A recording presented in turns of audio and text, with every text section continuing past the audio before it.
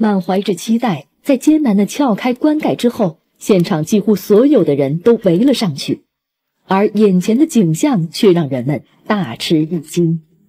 安徽庐江挖出三国名将周瑜墓，打开墓葬，考古队员清理出来了一把绝世宝剑，即使在地下深埋千年之久，出土的那一刻依旧锋利无比。30张 A4 纸轻轻划过，立刻就被分为了2截。随着发掘的不断深入，考古队员清理出来了一枚印章。看到印章上面的名字以后，专家立刻命人封锁了现场。一时群众呢就猜测他是不是周瑜的墓葬，或者是小乔的墓葬。这2种说法呢，因为在地方上呢都有一丝根据。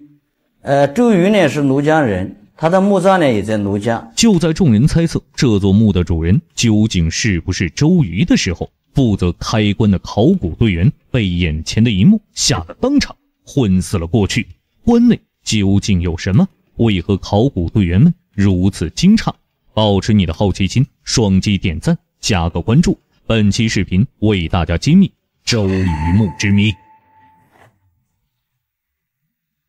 2006年12月，位于安徽省合肥市庐江县的一处施工工地上，施工人员意外挖出了一座古墓。包工头立即将这个消息上报到了庐江县文物局，文物部门立即组织一支考古队来到了施工现场，并进行了抢救性挖掘。然而，考古队员刚刚扒开表面的夯土层，标志性的青膏泥就显露了出来。锅板外面以青膏泥进行密封，这是汉代的一个比较典型的一个墓葬的密封形式。这个是当时的人们为了使棺椁里面的物品能够长久的保存，不致腐烂，从这个荷塘里面将青泥淤泥捞起来，这样呢运到这个墓地，对锅板外层进行密封。从被挖掘机破坏的地方观察，这座墓葬的规模相当的大，而且还是一座汉墓。专家断定墓主人绝对不会是寻常百姓，这让他们异常的兴奋。不过经验告诉他们，汉墓往往都是10墓9空，不知道这座大墓是否已经空空如也。当考古队员揭开所有的夯土层以后，答案是让人激动的。这座墓不仅没有被盗，而且还保存得很完整，甚至连棺内的随葬品都还可能保存完好。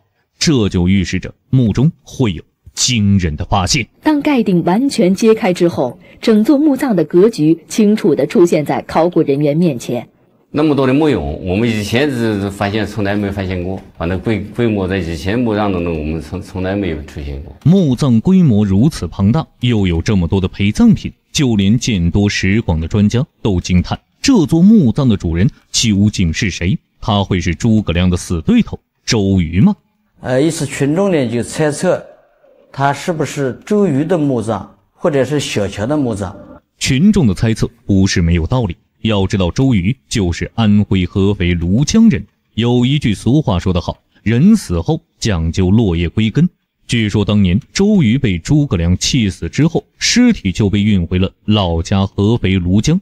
然而周瑜最后被葬在了庐江哪里？学术界一直存在争议。专家这一次在庐江发现的这座古墓，会是三国名将周瑜的墓吗？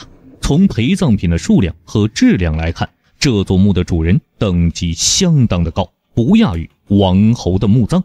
不过让专家感到疑惑的是，墓室的大小却与陪葬品不相符，种种自相矛盾的迹象让古墓的主人身份变得更加扑朔迷离。根据汉朝的丧葬习俗，墓主人一般都会将表明身份的印章随身葬于棺内，而这座墓穴密封措施极好。专家猜测，棺外物品保存完整，棺内物品也一定会完整的保存下来。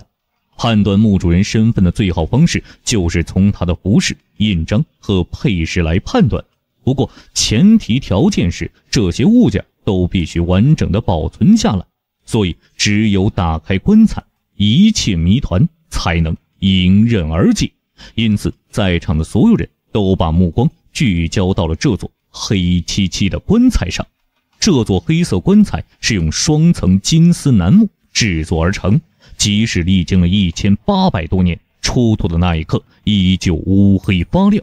近看，就连棺盖和棺材的连接处都密封的严丝合缝。专家推断，棺内物品不仅没有腐烂，就连墓主人的尸体都有可能完整的保存了下来。